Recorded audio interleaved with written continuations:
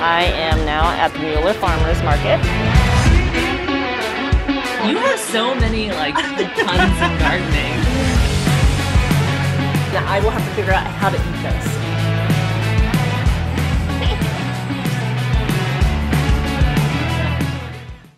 Hey guys, this is V from Texas Real Foods. I am now at the Mueller Farmers Market and we're gonna go check it out. They are open from 10 a.m. to 2 p.m. every Sunday. This is actually a special market for this year is because it's the last market of the year. Then you hit the holidays and then they'll be right back up in January. So it's really popular today is because there's tons of people outside as they get the last of their produce, their meats before the holidays, and then also it's just a beautiful day outside.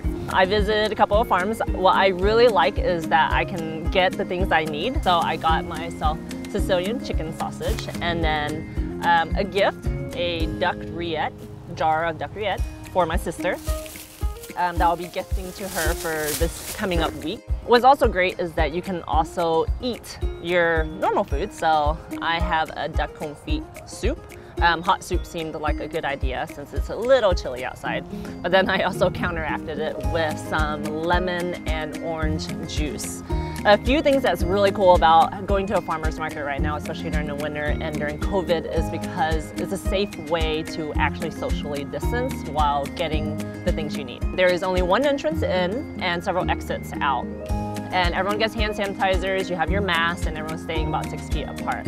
Another thing that's very interesting is that there is no food to be consumed on the market, which makes it pretty easy here because it's in Mueller. You're literally within, walking distance from the park. You're able to stretch your legs, your kids can run about and still feel safe about being out here. Come out to a farmer's market and support your community. And thank you so much for joining me this week, and I will see you next time.